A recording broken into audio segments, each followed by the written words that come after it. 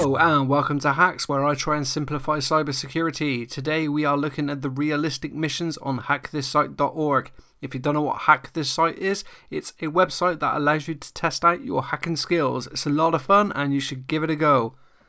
So we have already completed the basic missions. Feel free to have a look through my channel for those videos, but today we're starting on the realistic missions. We are starting on realistic number 1, which is Uncle Arnold's local band review. Your friend has been cheated out of hundreds of dollars. Help him make things even again. Now it says I've already completed the challenge. That's fine. I wanted to make sure I knew what I was doing before I actually did it and recorded the video. So let's go over here and take the challenge. The message says, "Hey man, I need a big favor. Remember that website I showed you before? Uncle Arnold's band review? Well, a long time ago I made a $500 bet, sorry, $500 bet, with a friend that my band would be at the top of the list by the end of the year. Well, as you already know, 2 of my band members died in horrendous car accidents. That's awful. But the asshole still insists the bet is on. I know you're good with computers and stuff, so I was wondering if there's any way you could hack into the website and make my band top of the list. My band is Raging Inferno. Thanks a lot, man." Okay, I apologise for the terrible accent, but so guy made a bet, silly decision, to get his band at the top of the list. I'm sure his band is excellent, but let's face it, if you don't have the support behind you, you're not going to get to number 1.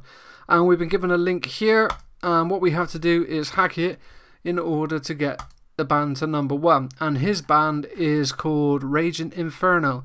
This is a self-proclaimed hardcore metal band, pretty much does nothing besides covering older Slayer songs and Nintendo game music with an added high-pitched screaming. I give these guys an F. Wow, that's a terrible rating, isn't it? So let's explore the basic functionality of the web application. We can see here that we have different voting options, 1 to 5, and then you got the vote button. That's about it. Do these links work? So, Raging Inferno. Looks like the domain is registered, but it's in a holding place. 3 spins 5. Be nice to see if any of these are actually available. Oh, I don't like where this is going. Look at all these redirects. Anyway, we're back to the page. I'm not going to click anymore because that one looked a bit dodgy, but let's see what happens when we click vote. So we're going to place 1 vote for the Raging Infernos, and it doesn't really seem to do much. It might add to this rating here, so let's have a look at the source and see what's actually going on.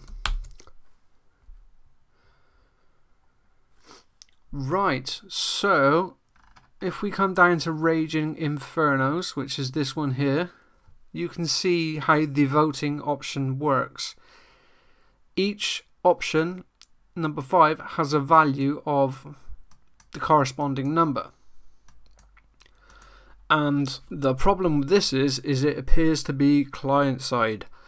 So normally the way this would be coded is you would have an option that would correspond to a value in a script on the server that you couldn't see.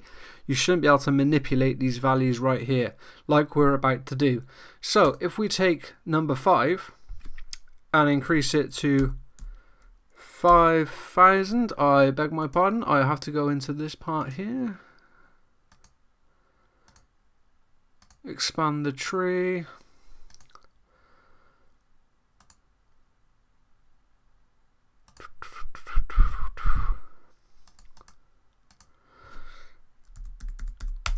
sweet, and then let's go down to Raging Inferno and we have to choose number 5 because that's the value that we've increased, and click vote.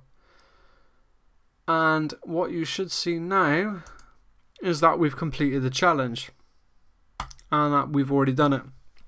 So that's basically it. It was using client-side values and passing them back to the server, which is a really bad idea if the data you are submitting is of any value. For instance, like in basic, whether it's 3 or 4, where we had to change the email address of Sam to our own email address and click the submit button. I've rarely seen this in the wild, but as you can see, it has huge implications if you are